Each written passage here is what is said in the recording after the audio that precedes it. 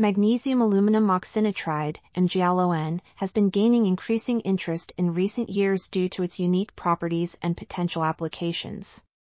A systematic study on the synthesis of MgAlON with tunable composition by using the combustion method was conducted. The Al/Al2O3/MgO mixture was combusted in nitrogen gas, and the effects of al-nitriding in oxidation by MgClO4(2) on the exothermicity of the mixture, combustion kinetics, and phase composition of the combustion products were investigated. It was found that the MgAlON lattice parameter could be controlled by varying the alone/MgAl2O4 ratio in the mixture, corresponding to the MgO content in the combustion products.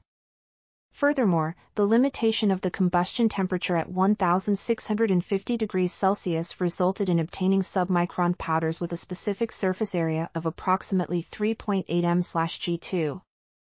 This article was authored by Tigran Akopdzhanyan, Danil Abzalov, Dmitry Moskovskikh, and others.